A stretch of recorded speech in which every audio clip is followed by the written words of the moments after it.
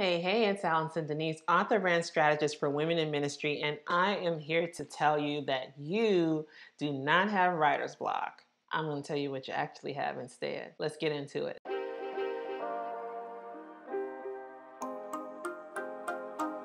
If you're anything like me, you probably have like 11 book ideas in your mind to write. God has inspired you in so many different ways, giving you so many visions of books to write. I get it. But for whatever reason, you tend to start and stop, maybe not even start because of different things. And you're like, I don't know what to write. I have writer's block. That's not true. You don't have writer's block. Sometimes writer's block is an actual thing and there's lots of things you can do to get out of that, but a lot of times it's not writer's block at all. I'm gonna tell you 4 things that could actually be stopping you from writing your book. The first thing is perfectionism. Ooh, yeah. I know you probably didn't want to hear that. I know, I get it. I am a recovering perfectionist myself. And you and I, we want to operate in excellence, right? We want to do it as if we're doing it for the Lord, and we want to put out something that is perfect. But guess what? Done is better than perfect. Right? And I'm not saying that it has to be full of errors or that it, can't be done in excellence. But what I'm saying is trying to put out the perfect book is keeping you from putting out the book at all. And that is not of God. How to overcome perfectionism? Just do it. When you write, just write. Forget about trying to self-edit yourself. Get the content out of your head onto the page and let it be what it is. Your editor will edit for you. We are in the business of taking imperfect action. The person who is going to be transformed by your book is not looking for perfection. They are looking for the answer to their prayer. They're looking for direction and inspiration. And your book could be the answer that they're waiting on. And as long as you sit there thinking it has to be perfect, you're not going to allow them the opportunity to get the transformation that they need. They are assigned to your written voice and they need to hear it from you. So stop sitting on perfection and let that book be what it is, and let the editor edit it and get it right, and let the designer do what the designer does and put that book out. If all else fails and you put it out and something goes wrong, you can unpublish it and redo it again if you feel so led. But don't let perfectionism, wanting it to be perfect, putting it out in the perfect time, putting it out with the perfect launch and all of the things, having the perfect author pictures, don't let that stop you from publishing your book, especially if you know it has a right now word in it. The second thing that could be stopping you, masquerading itself as writer's block, is procrastination.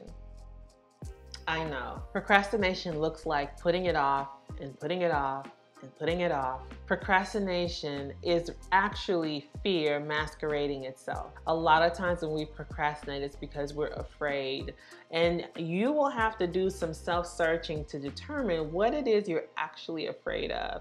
But when we procrastinate, it looks like making a plan to write, and then when the time comes, we find something else to do. It looks like, and this is not, life happening. This is you happening to your life, right? This is, I schedule a writing time for Saturday at 1 p.m. and Saturday at 1 p.m., guess what I'm doing? I decided I should clean the bathroom instead.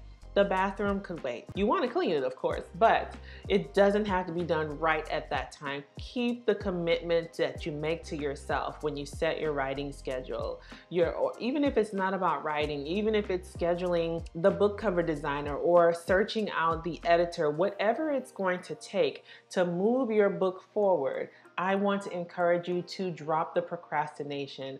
And that could look like examining yourself and saying, what am I afraid of? Why do I keep putting this off? What is it?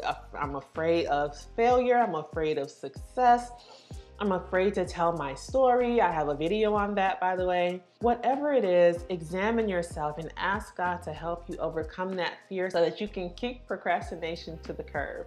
The third thing that could be masquerading itself as writer's block and keeping you from writing your book or publishing your book is lack of inspiration. Have you ever been on fire for something? Like, you just want to do it, you're passionate about it. When was the last time you felt like that about the book that you are writing or about to release? You should be inspired. If you lack inspiration, I encourage you to revisit your why. Why are you writing this book? Who is it for? Who is it going to help and empower? How is it going to help you? What is it going to do for you and your ministry? What is it going to do for your author brand? What is it going to help you accomplish for the kingdom? Get inspired, get on fire for your book, okay? This is going to give you the fuel that you need to sit down and get the words onto the page. Take some time to remember why you started. And if you can't seem to get on fire for it, put it down, ask God, you be still and ask God if this is the project that you are supposed to be working on in this season. And make sure that you take time to listen for his voice and answer to your question. He will answer you and let you know if that's why you don't have the fire for it. Maybe you should be on fire for something else. Get your fire back, get the inspiration back. When you are passionate about this book, the words will flow for you. And the last thing that could be masquerading itself as writer's block and keeping you from publishing your book is lack of clarification. Meaning, you don't know what to do, you don't know what to talk about, maybe you haven't outlined your book, so you're really feeling at a loss for what to say. Maybe you just don't know any of the things. You don't know why, you don't know who you're writing to. Like, there are so many different things that you need to be clear on when you are writing your book. When it comes to releasing the book, you need to be clear on those same things. So even if you've already written and you're just not getting out there and you're not publishing your book for whatever reason, these same things can be holding you back. It's not just for writer's block. It's any type of thing that's keeping you from writing and releasing your book. So how do we overcome this? We go and seek the answers that we need. We need to seek the wisdom. We need to ask God for the wisdom.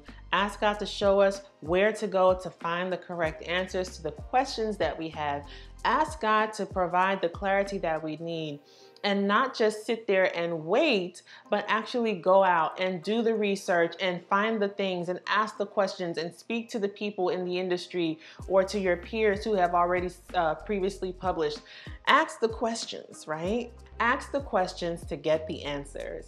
YouTube, Google, talk to a self-publishing expert like myself. All of these things are things that you can do to get out of the lack of clarification. When you are clear on your purpose, when you are clear on your path, when you are clear on who you're speaking to, your writing will flow. Do not allow this to continue to hold you back. And so these are things that could be showing up in your life that they look like writer's block, but they're really, really something else, keeping you from writing and releasing your book. I want to encourage you today to put those things aside and get that right now word out. Did any of these sound like where you are right now? If you have any questions about any of them, drop them in the comments. Let me know which one of these resonate with you, and I want to hear from you. With that being said, be sure to like this video, share it with another woman in ministry that is an author or aspiring to be an author. Make sure to subscribe if you want more videos on